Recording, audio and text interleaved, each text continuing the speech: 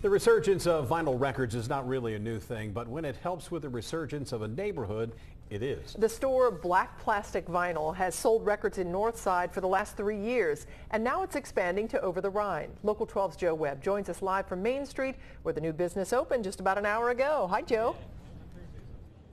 Hey, Cammie, if you need to replace your worn-out Dark Side of the Moon album, this is the place that you need to shop.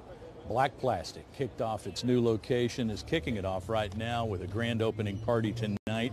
As you said, vinyl is hot, but that's only one reason Black Plastic opened a second location. They were recruited because they fit in an eclectic, often overlooked corner of Over the Rhine. Yeah, we're not open until 5.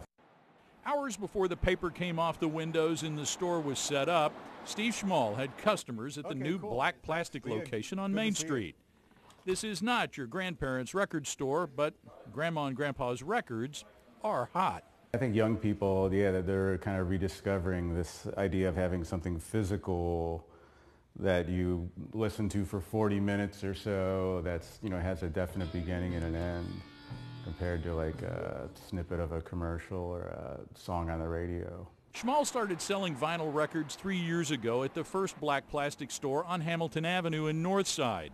He was recruited to Main Street by Motor Pub and the Woodward co-owner Dan McCabe. McCabe sees a natural tie between the bands playing his venues and a neighborhood record store. We hope to have signings with those artists over there at Steve's place, and it's going to be an integral part of the promotion for our shows. It's a great position for us to promote our shows there at Steve's place. It's a natural fit, part of the overall what rock and roll can do for a neighborhood. Dan McCabe talked to us between stints spackling an upstairs wall at the Woodward. He says Main Street is enjoying incremental, organic growth by individual small business owners. Libby Andrus opened her boutique 2 years ago. This north end of Main Street is really starting to develop its own kind of character, and it's really interesting to see it progress. It's an ongoing process. Again, it's a very different process than what's at Vine Street. This is bootstraps operations up and down Main Street. You get the door open and you continue to develop and work. Cammie, Black Plastic will have the same hours as the Northside store, noon to 7, Wednesdays through Sundays. The kickoff party down here in the 1400 block of Main Street goes on until 8 o'clock. Lots of outlets. Cammie? I actually used to have a copy of Pink Floyd's Dark Side of the Moon on vinyl. I bet you did too, Joe, huh?